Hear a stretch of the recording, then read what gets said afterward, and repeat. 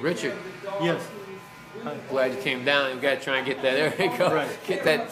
Yeah, I forgot my camera, but we have an iPhone, so we can do a little documentary as we wait for our organic, non-cruel animal food here at Sacred Chow in the village.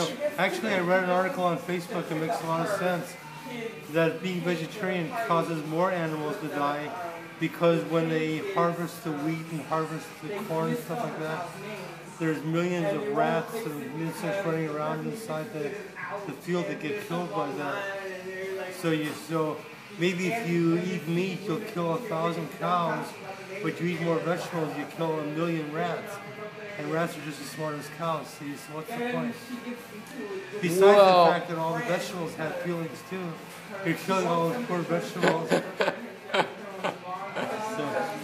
Well, it's got to be somewhere in between. Like we don't, you know what I mean? Not everybody's gonna be a vegetarian in the world, right? That's funny though. I hope not, because you don't want to kill all those poor little mice. So I would hope not. So are you saying that like a stalk of broccoli or something that's growing in the ground, when you rip it up, they can feel all that? Like supposedly they've done electrical studies where they see a reaction coming out of them if they put a sensor on plants, kind of similar to what you put on electroencephalogram for people, that you get a little bit of electrical reaction when you rip a leaf off a plant, stuff like that. So they're definitely, just because they don't have a mouth and eyes and ears doesn't mean that they don't have sensory nervous. Maybe they have a soul, we don't know. Maybe they have a soul, maybe they go to heaven when you kill them. God damn it, you're making me feel guilty about... You're making me feel... If they've been a bad little animal. How would an animal be bad to deserve going to hell? What, say it again? What would an animal have to do to be bad and deserve going to hell, do you think? If it grew across the field and tripped someone and killed them, maybe? That's a very philosophical point, right. By the way, is it blinking? Is the little thing blinking at the bottom? Yeah. Yeah, okay, because you're recording it. Yeah, we're at 220 here. You good on memory and everything and battery and everything? We'll do 5 minutes. That's all I want. Just do a little. You can post this on Facebook? Yes. Cool. Well, YouTube is where it's posted. YouTube, okay, cool. Although I won't post the whole. Well, I'll give you my YouTube info. Yeah, okay. And then you can do it, or you can just send me the file. I can post it on YouTube directly from here, but only a certain length. It won't post this longer one directly. We could transfer it to a PC and then... Right. No, like when you get home, transfer it and then email me the file. Yeah, and then or I'll just give you the info for my password on my YouTube. Sure. Anyway, getting back to what carnivorous animals deserve to die and which don't.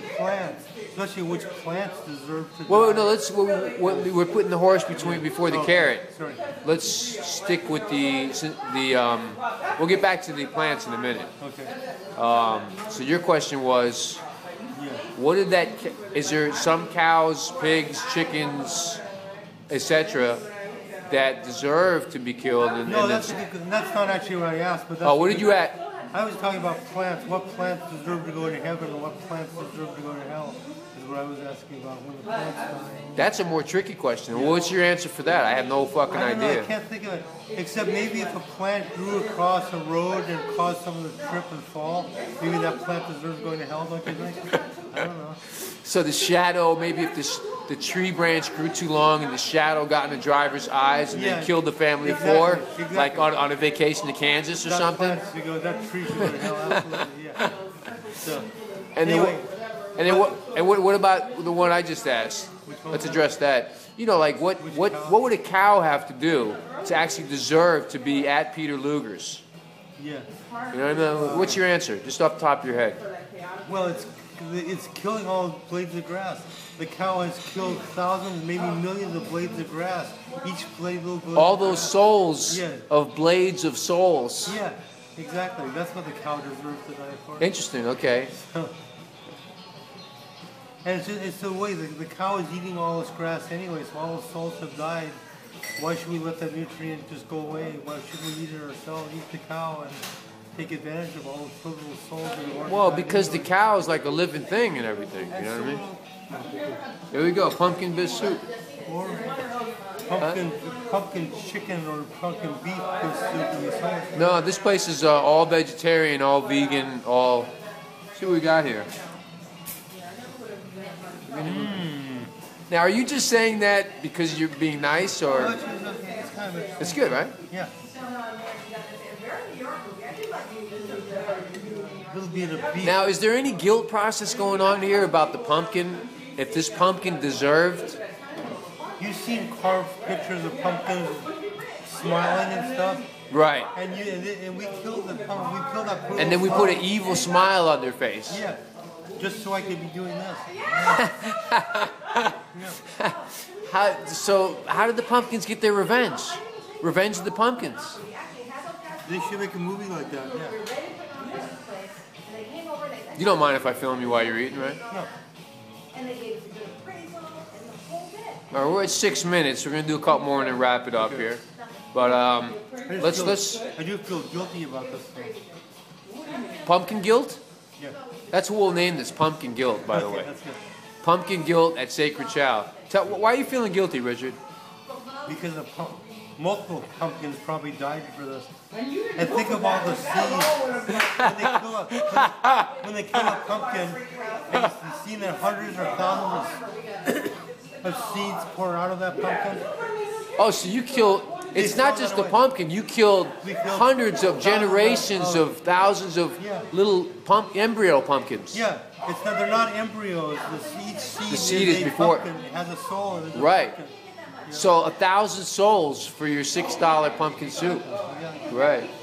Was there any guilt when you had one of those McCoffees at McCrapland Donald's? No, that just didn't taste very good. No. Of course it didn't. You know what I mean? They're going to cut corners in that fucking place. But let's talk about the coffee bean. Does the coffee bean have the soul? Is there anything involved there, karmatic wise? Yes. That's a new word I made, karmatic. Well, yeah, they have souls too, and they're roasted. They're put in the fire and burned. It's like So it's like a Hitler thing, right? Is there Hitler guilt going on there? So the coffee beans, even if they don't go to hell, they're treated like hell because they're in this fire. And can you imagine how they must feel? Each little bean must feel. Just to end up in a cup that's manufactured in China and the coffee tastes like shit. Mm-hmm. At least if you're going to suffer from coffee guilt, it should be a nice cup of coffee from Starbucks. Right? Yeah. Something nice. Right. I went to McDonald's just because right near where I was meeting you at. Right. That's we'll clarify that. That's the only reason is because I was running. Well, you actually got here a little early. Yes. So that was the closest place to get shelter. Right. Anyway, we got 2 minutes left, and so we're going to talk about Al Diamond a little bit, and then wrap this up. Okay. So how long have you known Al Diamond? What year did you? How old were you guys when? I was like 20 or something. And he died 2 years ago. Yes. So you knew him for 40 plus years. Oh, absolutely. Was he hands down your best friend? He was, yeah. The screen just went dark. Does that mean anything? Try touching it. I don't know.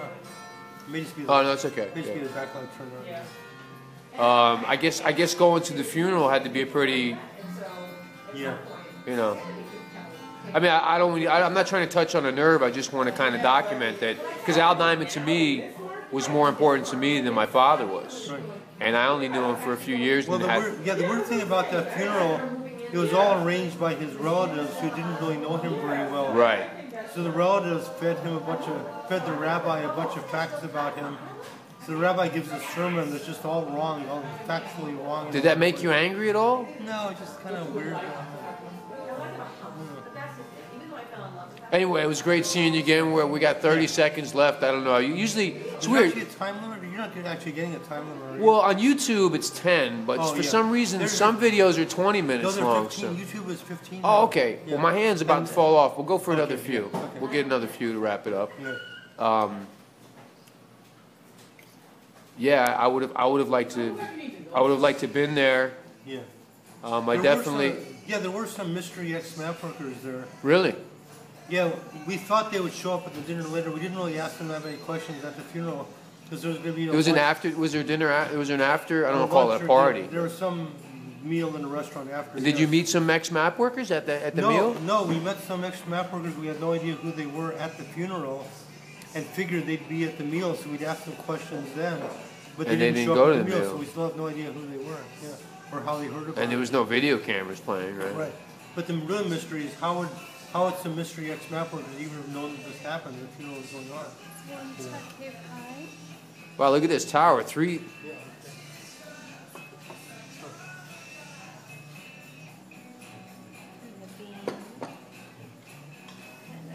Thank you so much. Thank you. All right, so look, we got a little.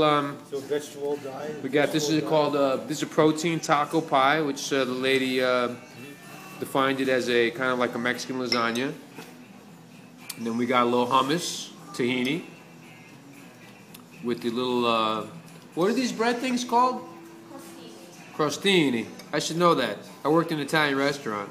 That was many weed joints ago. Then we got the kidney beans and mole sauce with a little brown rice on top, and it looks like a little parsley.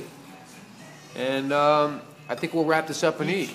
Each grain of rice has a soul. Think about it. Every one of those. Expand upon that. Every one of those grains of rice had a soul, just like we were saying.